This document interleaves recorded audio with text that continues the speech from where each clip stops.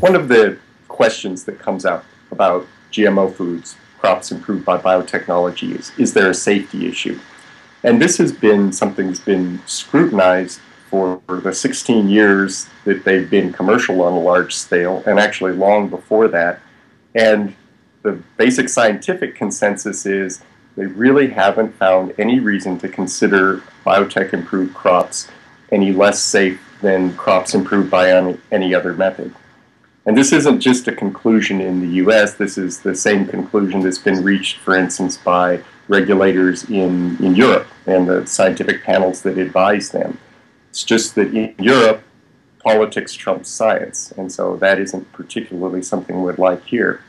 If after all of this time, and a lot of this is research conducted by people who are actively looking for problems, if we actually had found problems, the solution wouldn't be to be labeling biotech crops in one state. The solution would be to banning the GMO crop where the problem had been found. So essentially there isn't a real safety issue, and that's why the FDA has not ever wanted to require labeling.